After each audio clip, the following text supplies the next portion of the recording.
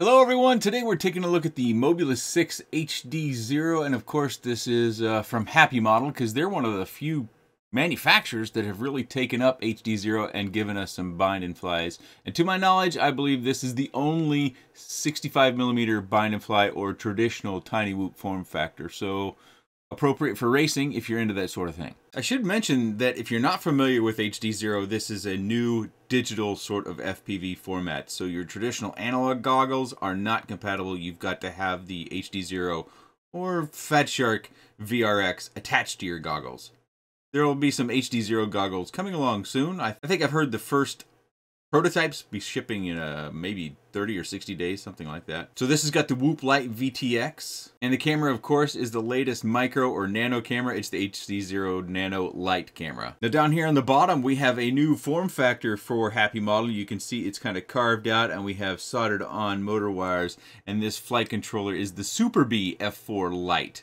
And this does come in FR Sky as well Express LRS. You see here I've got the traditional sort of all-in-one antenna for the Express LRS. Yes, it is Express LRS. The motors are the EX0802 19,000 kV motors. And on those motors are the Gemfan 1219 or 31mm bi-bladed props. It weighs 23.8 grams. I flew it primarily on these Newbie Drone Nitro Nectar gold batteries, as well as these tattoo batteries that you see here. With the tattoo battery, it weighs just a touch over 32 grams. And with the Nitro Nectar, it weighs just under 32 grams. As per usual with this frame, batteries, they don't fit very tight. But if you flare out these little edges of the battery packages, that can help. They also come with a spare canopy, which is taller than our traditional canopies that we've seen for like the Crux 3 because the HDZero camera is taller than it is wide. You do get an extra set of props, the screwdrivers, there's some extra screws. We've got even some longer length of screws down here and a prop remover, which I never use. But the most critical piece that comes in this kit is this guy right here. This is what we're going to use to be able to update the firmware on the VTX. In my case, I didn't need to because my VRX was already running the same version this one was running. But you would traditionally plug it in right here, and then you would take the cable that comes with your VRX, plug that in here, attach that to your VRX in order to be able to do the updating. You can find full instructions on HDZero's website as well as a number of tutorials online. But make sure you don't lose this piece because this seems highly critical and I have yet to find one on sale by itself. But maybe one day. And the Mobula6 HDZero does come with 2 stickers. Alright, first flight, we're going to follow my typical format when it comes to whoops. We're going to fly in the house first because in the house is my preference. I fly in the house almost every day. Sometimes it's not up on this main floor or upstairs. Many times it's just kind of a couple of packs before I go to bed, just kind of cruising around the basement, kind of getting that freedom back, that de-stressor before I head off to sleep. You'll note that the DVR is widescreen, but the camera is set to 4:3 in my goggles. So that's just kind of one of those things. I think the new VRX has corrected that. Correct me if I'm wrong. I try to stay up to date with everything, but everything moves so dang fast I kind of get lost in the mix sometimes unless I got my hands on one. So you're looking at this in widescreen, but when I was flying it in my goggles, my SkyZone 04Xs, I'm looking at it in the 4:3. I have a full review of the Whoop Light VTX and the Nano camera down in the video description down below is where you can find that. So if you want more details about the camera or the Whoop Light VTX, that would be the place to go. I don't want to bog down this video with that information. But yeah, my son was home. I think he had just gotten home from work, maybe out of the shower, so I buzzed him a couple times, but not too many times before he started to get annoyed with me. You saw him give him the stink eye there on that last pass, right? But 2 flight styles in this video as we get here to about half a pack. Yeah, we're getting close to half a pack. I will slow down and we'll do the close proximity. So we did my typical stuff where I like to just kind of go fast pod racing or speeder racing sort of round, and then we're going to slow down and go around the close proximity of the table. And this was something like if you have a really small space, this is enjoyable. This is something that I had actually kind of missed out on for a while, and I don't recall what started me down this path, but I've recently started to do more close proximity, high precision sort of flying. And this sort of stuff can help increase your skills when it comes to outside as well.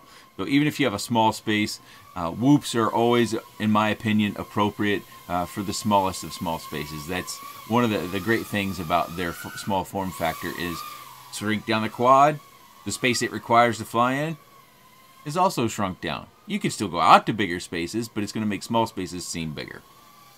Versus, say, you know, a 75 millimeter or whatnot.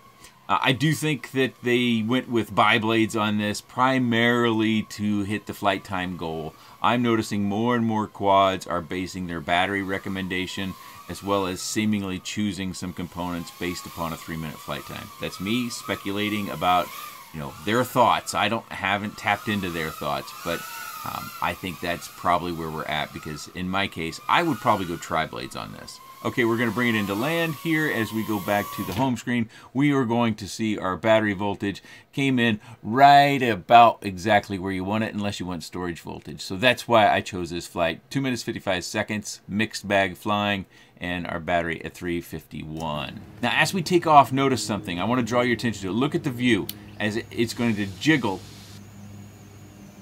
See that? See how it's kind of jiggling? Now watch later in the video. It either stabilizes, goes away, or becomes much less dramatic. But that was something time and time again. I would take off from that table, and maybe there's something about that glass table. I would take off from that table, and I would see that jumping around. I'm like, I've got messed up props. And then I would fly a little bit, and it would kind of go away. No, it's still doing it. I do have some wind, but it's well protected here in the backyard, so there's not that much wind hitting the quad. You will see a part of this flight where I do some close proximity around the swing set, and I do get blown off course. But quite honestly, you know, at what, 32 grams, it doesn't take a whole lot of wind to blow you off course. So if you plan to fly outside, that's going to be more challenging. Not just with this particular one, but you know, all whoops that are less than, say, 85 millimeters. 75 millimeter can do pretty good in some wind. The Mobula6 ELRS, the 1S version, that one did pretty nicely in a little bit of wind, I thought. But 85 millimeter would be safer. You know, more prop, more authority, so it's going to be able to battle the wind a little bit more. I also do some dive testing with this one, which I'll show in a picture-in-picture back at the desk. But we'll get to that as we get on, and I'll try to include some of my crashes. And crashes are so tedious. You have to scrub through an entire video, because since, you know, turtle mode came along, it used to be you just went to the end of the DVR file, because if you crashed out, then you stopped your recording and you went and got the quad, and then you got a fresh battery and you started over again, right? Well, since turtle mode, you just flip it over and you go on about your flight, so you got to scrub through the entire video. So crash reels, they're a bit tedious. And I've got a few things about the Betaflight setup that I want to kind of alert us to as well, because I think out of the box, the battery voltage is set far too low. Again, I think they're trying to drive towards that 3-minute flight time, but I think it's too low because you're going to end up with the camera powering down because you get too far below 3 volts. Pretty dang quickly. You know, these little 1S batteries, especially if you're flying very aggressively, once they get down to like 3.1 volts, they go from 3.1 volts to 2.9 and lower pretty dadgum quick. And so you need to bring it in. I made a number of battery adjustments as far as the warning goes. And I also left in that muted dive that, yeah, as far as being highly capable for freestyle or big moves, no. It's a 65 millimeter digital whoop. It's going to struggle when it comes to doing big freestyle maneuvers. This is going to be primarily for some of the flight stuff that you see in this video. Doing big moves, yeah, some people are going to be able to pull it off. People way more skilled than myself, but so you can see I didn't even make it back home. I had to land right away, and my voltage is still danger low. And look at it dropping, dropping, dropping, dropping, and eventually the camera will power off as we get too low. I saw 2.76. We can still see 2.79 on the screen though. Up here in the top left, I'll go ahead and play my dive testing. The long and the short of that is if you miss out, at the end of the battery, I found that it would tend to want to do the yaw washout, where you would be coming in for a dive and then it would pitch up and it'd start to wiggle around one way or another a little bit uncontrollably. So when you're watching that over there, you'll see a number of dives that look just fine, but then if you watch towards the end as the battery voltage starts to get low, yeah, and when you're doing those dives, it's pretty much a full throttle recovery, and you've got to time your recovery along with the height from the ground. You saw in my flight how I let it get too low, and I think I got up to 88 or 89 on the throttle, not 100%, but I bounced off the ground. And, you know, 88, 89, that's pretty high still, so I don't think if I'd have gone to 100, I would have been able to maybe just skim the grass in my main outdoor flight video. So I appreciate the fact that they included a secondary canopy, because that's going to be pretty important, because again, this camera, the height is specific. You know, I built a couple of these, and you know, mine would come danger close down here onto the board, so that where you had a top impact, you know, that camera could be driven down into your VTX, which you don't want. So some things to watch out for as so far as all VTXs go. Make sure your antenna stays connected. Our antenna comes off, that's bad. I would prefer to see a little bit of black adhesive, or you know, any sort of adhesive that would help this stay on. I didn't have any troubles. I left it just like it is. I think if it's mounted like that in most traditional crashers, it's not going to come loose. But there's always a possibility, and then if you don't notice it and you just go, oh, my video reception's terrible now, well, it's this, and you may have just burned the board, because these boards do get hot. All micro VTXs get hot, but it can damage these, and digital VTXs are more expensive, so you have to be careful. Of course, if you don't have good connections on both the board for the MIPI cable as well as on the camera, then you need to firm that up. These can come off in crashes as well, and all the crashes that I had, which I'll play some crashes after that dive reel is over, I did not have either one of those come loose. But all crashes are different. You know, you can have a terrible crash and you think you just broke the world and your quad just flies away, and then you have what thinks a minor crash and your quad doesn't power up anymore. So yeah, maybe my crashes are just extra special. So again, I want to reaffirm that you have motors that are soldered to this different board down here, and for some people, that's going to be a deal breaker, because you're going to want the ability to replace your components without soldering. That's just not the case with this one. It's hard to get this small, this light with digital, and still be able to viably run 1S. So that's just something that we have to live with. I am a little surprised they didn't go for their smaller motor, their 0702, because I think that might have saved us 1 more gram. But at any rate, so something else to mention here is, so I ran these stick batteries, and I found, and I'm not saying that you'll find the same, because you never know, that this battery lead length was just enough, so I trimmed off some of the heat sink so I could make it more pliable here, and with my battery all the way forward, I could just plug it in comfortably. So hopefully all the leads are the same length and they're all routed the same as far as on the soldering for the board, and you'll be able to do the same. Otherwise, you're looking at running a battery with a lead connected to it, and then, well, how I run those is I run the battery in this way, and then the lead comes around. So anyways, also in some of my flights, I noticed this little antenna. I didn't recognize what I was looking at when I was in the goggles, but after I took the goggles off, like after that flight or something like that, it's like, oh, that's what that black little thing was. So this can get into your view. You can, of course, reroute it. It's not like glued there or anything. You can reroute it wherever you want.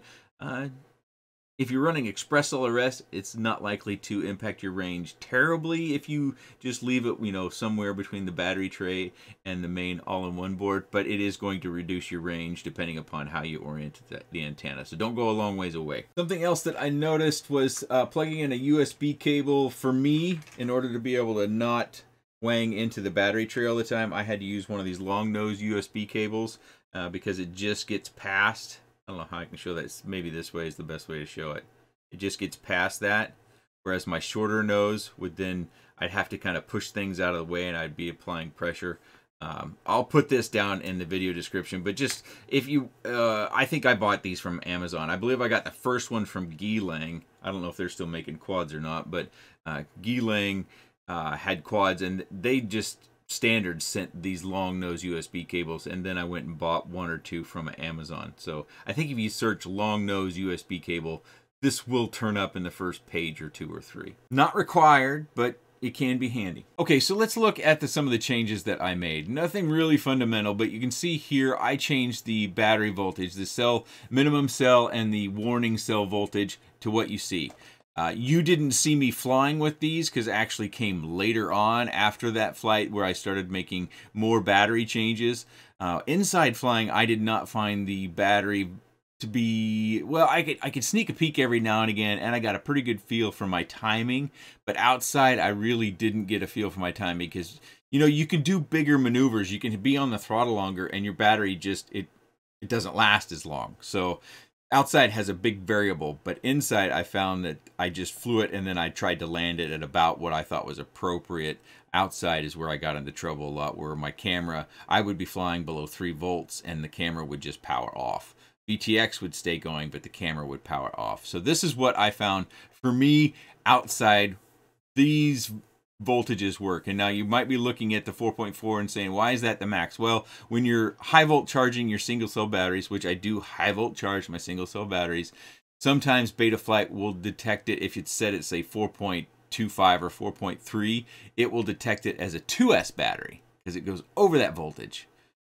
Or you'll get low voltage warning on screen, even though it's over voltage. So that's why that's there. Also, I get asked in most videos, these are my rates, and they are the rates I've been using for years. I am still using Betaflight rates. On pitch and roll are the same, and then yaw is a touch different. You can see there I'm going 1300 degrees at the extent of the yaw, as well as 960 on the pitch and roll. I took a screenshot here of the motors tab, and you can see we've got the bidirectional D shot on, so we've got RPM filtering that we're using. Obviously no battery plugged in, so you don't see any sort of real movement there. And this is the PID tune on mine. One of the keys that I can tell you about is if you want to go from angle or horizon flying indoor, stabilization we oftentimes call it, and I think it still says STAB in the OSD for angle mode. But if you want to transition to acro, whether for fun or for a challenge or because you want to become one of the fastest whoop pilots out there, because they all seem to be going acro now, my best hint I can give you is if you use angle or horizon mode to transition to acro, because it can be something that's difficult and people struggle with that, is to decrease the strength of angle and horizon mode. Say take it down 10 or 12 points and fly 10 or 15 packs or 20 packs or 30 packs, whatever you start to feel comfortable, and then drop it down another 10 or 15. And then fly 20, 30, 40 packs, and drop it down another 10 or 15. And by that point, you should be almost down to 0 anyways, and you can just flip over to acro and give acro a try. So that's a good tip for transitioning your indoor flying from angle or horizon mode, stability mode, into acro or rate mode, depending upon what terms you want to use.